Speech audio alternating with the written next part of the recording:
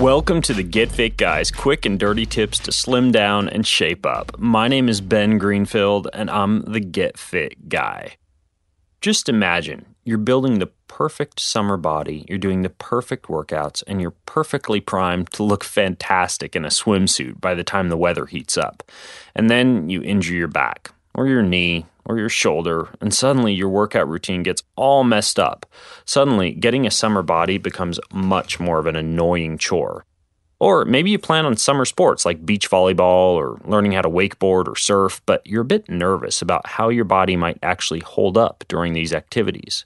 So in today's episode, you're going to learn how to bulletproof your body for the summer and make sure you don't get injured getting your summer body. Now, even though everyone has their own personal weak links when it comes to muscles, joints, or ligaments that tend to be prone to injury, there are certainly common trouble spots for nearly any active individual. Many of these trouble spots tend to include the small, supportive muscles that are notoriously neglected during our large motor movements that we do in performing summer body workouts, or even summer activities like water skiing or volleyball or surfing or throwing a football on the beach. These supportive areas include your shoulders rotator cuff, your outer butt's gluteus medius, the small scapula muscles along the shoulder blades, and the abdominal, hip, and low back region, or core. So how can you address these notoriously weak areas and ensure that you bulletproof your summer body? Well, in this episode, you're going to get two routines. One longer, more comprehensive workout that you can do in a traditional gym environment, and another shorter workout conducive to quickly performing at your home or your office. And you can view any of the exercises that I described today over at youtube.com/Ben Greenfield Fitness.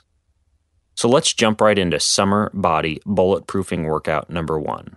Start off with 3 to 5 minutes of aerobic exercise like jogging or cycling or elliptical trainer, which simply serves to warm your muscles and make them more pliable. And then continue to a dynamic warm-up that includes a series of arm swings, leg swings, and preferably, if you have a foam roller available, foam rolling.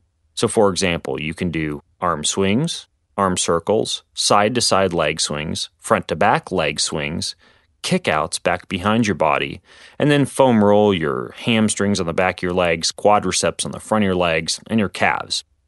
And next, you would want to move on to complete a rotator cuff circuit. Do this circuit 3 to 4 times through.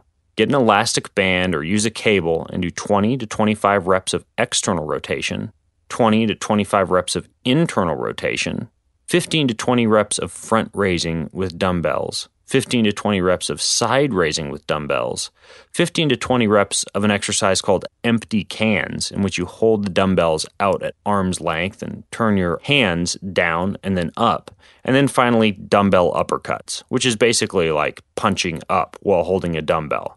Don't worry, I'm going to write all of these down and put them in the show notes for you over at getfitguy.quickanddirtytips.com.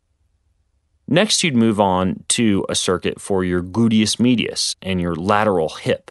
And you do this also 3 to 4 times through with 30 to 60 seconds rest after you go each time through the circuit. For this exercise, you do fire hydrants, in which you're in a crawling position, kicking your legs out to the side, lateral side-to-side lunges at about 10 to 12 repetitions per side, and then hip hikes where you're standing up on a box or a platform, dropping your hips down to the side and back up. And again, all these exercises are over at youtube.com/Ben Greenfield Fitness. And next, you'd want to move on to some core exercises. Again, 3 to 4 times through with 30 to 60 seconds rest after each time through. I'd recommend you do front planks for about 10 to 15 repetitions per side, tapping your legs up and down. Side planks with a side plank rotation for 10 to 15 reps per side. And then back bridges for 20 to 25 reps. And then finally, you'd finish by opening your hip flexors with a yoga sequence of 3 to 5 deep breaths in each of the following positions: Warrior 1, Warrior 2, Warrior 3, and Down Dog. And these are all common yoga positions, which, again, you can view over on the YouTube channel at youtube.com/Ben Greenfield Fitness. Now, while what I just described is a longer workout, If you print this workout off in the show notes and you just include it once a week during the entire year, it will not only help you to move more efficiently and gracefully, but it will also protect the common weak links of the human body. Now, the next option is to do something a little bit shorter. Summer Body Bulletproofing Workout number 2. And this is a series of just 4 exercises that you just perform in sequence. You do 25 to 50 shoulder wall slides, in which you're in a standing position sliding your arms up and down the wall with your back to the wall.